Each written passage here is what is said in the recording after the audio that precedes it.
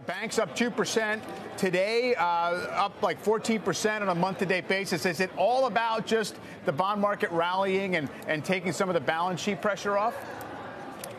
Mike, I think it's some of that, no doubt about it.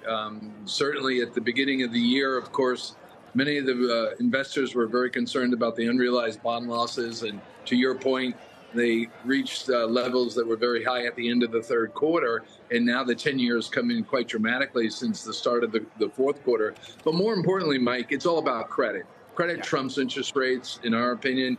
And if we have some sort of slowdown, which seems likely next year, but it's not a hard landing, it's not a recession of the 1990 level or the 08, 09, the banks are going to do very well. The banks are well positioned today for the Fed to stop raising rates. And if we get a soft landing combined with the Fed being finished, we're looking at a period where the stocks are greatly underowned by the long-only community, and you're going to see some really meaningful performance, in our view, in that environment.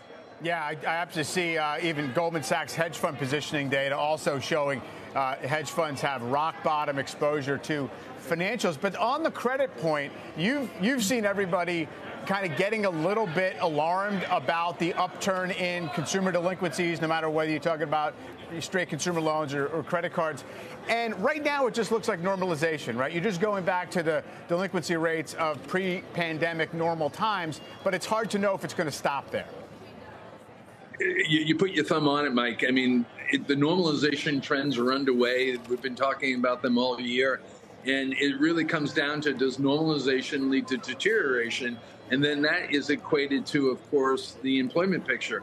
And if the unemployment rate, if somebody's of the viewpoint that next year's unemployment rate could reach 6 or 7%, then you're going to see far worse credit losses in the consumer. However, if the unemployment rate tops out at 4.5%, we still have all these labor shortages that we're experiencing today, then it may not be that bad. The other thing, too, is that, remember, the banks have already reserved for many of these losses under this new accounting that came into effect in January of 2020 called CECL, Current Expected Credit Losses. So they are prepared for this. And I think if the economy is a soft landing or a mild recession, and if it's a mild recession, think about this for a minute, Mike, the Fed's going to start aggressively cutting their short end of the curve to ensure in a presidential election year, that we don't have a really bad recession.